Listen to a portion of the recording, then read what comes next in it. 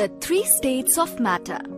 In this module, you will learn about the arrangement of constituent particles in the three states of matter.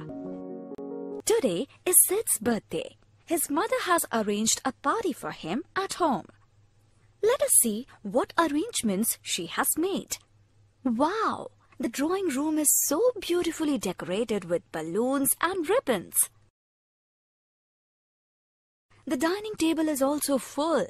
It has snacks, juices, cold drinks, and of course, the birthday cake. Kids, you all know that matter exists in three states: solids, liquids, and gases. You can see all the three states of matter right here at Sid's birthday party. The snacks and birthday cake are solids. The juices and soft drinks are liquids. And the air filled in balloons is a gas. Kids, you also know that the three states of matter differ from each other. But do you know why? The three states of matter differ from each other due to the different arrangement of constituent particles in them.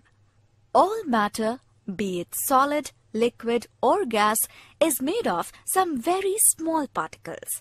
These particles are so small that we cannot see them with our eyes. It is the arrangement of these particles that decides the properties of the three states of matter.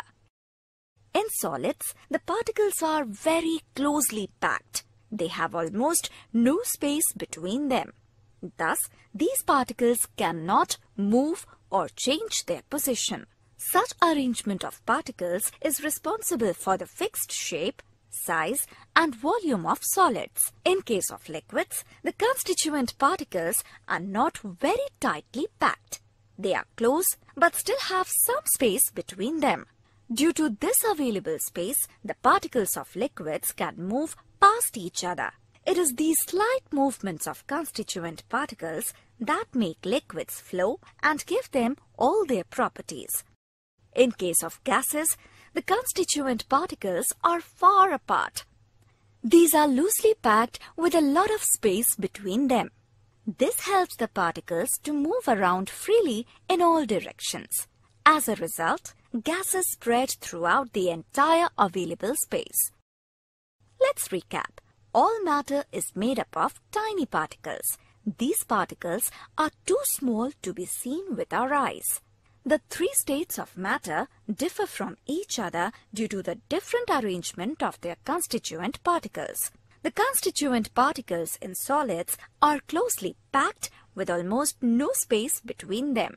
The constituent particles of liquids are not very tightly packed. They are close, but still have some space between them.